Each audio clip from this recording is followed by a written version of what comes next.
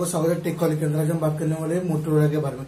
Motorola ने नया phone launch किया था मोटोरोला वन फ्यूजन प्लस। ये स्मार्टफोन लॉन्च हुआ था, बहुत बड़ा नेम है, पर छोटा बहुत बड़ा नाम है, उसको मैं मोटोरोला बोलने वाला हूँ। ये लॉन्च किया, उसका स्पेक्स क्या है आज बताने वाला हूँ। वो फोन 17,000 का लॉन्च हो गया, पर उसके अंदर स्पेसिफिकेशन एकदम अच्छा हमको मिलता है। सबसे पहले बात करेंगे उसका सबसे मेन बात है उसका मेड इन इंडिया और मेड फॉर इंडिया, ये दोनों को मेन जानना चाहिए।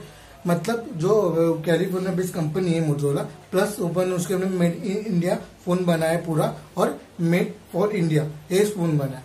सबसे पहले बात करेंगे अपने डिजाइन के बारे में। डिजाइन उसका टिपिकल जो वन प्लस के जो पहले फोन आए थे सेम कॉम्बो डिजाइन मिलता है, उसका तो कौन सा भी डिफरेंस नहीं है। अब ऊपर प्लास्टिक बैग मिलता है और क्वाड कैमरा सेटअप मिलता है, और ये पीछे फिंगरप्रिंट स्कैनर है, उसके अंदर मोटोरोला का लोगो है। और सर बात करेंगे फ्रंट की, फ्रंट के अंदर को फुल व्यू डिस्प्ले मिलता है, कौन सा भी नॉच नहीं है, और उसका 91% बॉडी रेशियो है, HDR टाइम को सपोर्ट करता है। फुल स्क्रीन डिस्प्ले होने के बाद उसको हमको कौन सा भी नॉच नहीं है, तो हमको एकदम मिलता है, एक्सपीरियंस मिलता है, एकदम अच्छा मिलता है। और प्रोसेसर की बात करें हमको 730G मिलता है, पर इसके मिलता है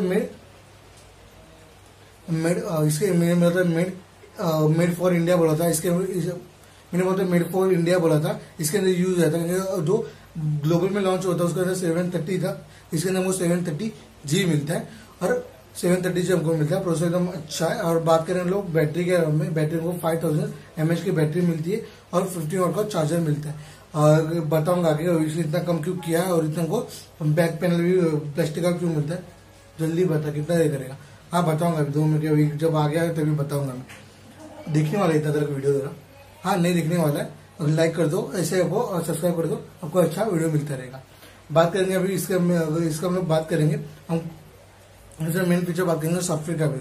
सॉफ्टवेयर में बात करेंगे, इसके अंदर हमको कैमरा रहेगा। हाँ कैमरा का बात करते हैं। कैमरा बात करेंगे, हमको 4 कैमरा मिलता है। 64 मेगा फ्रंट कैमरा, फ्रंट नहीं बैक कैमरा, और दूसरा हमको 8 मेगापिक्सल अल्ट्रा वाइड मिलता है, और दूसरा हमको 5 मेगापिक्सल डेप्थ मिलता है, डेप्थ नहीं मैक्रो मिलता है 5 मेगा, और 2 मेगापिक्सल हमको मैक्रो मिलता है। उसके अंदर 60 मेगापिक्सल कौन से सैमसंग का क्या सोनी का नहीं मालूम, और 60 मेगापिक्सल का फ्रंट कैमरा मिलता है आपको, मतलब पोको के अंदर हमको कैमरा मिलता है।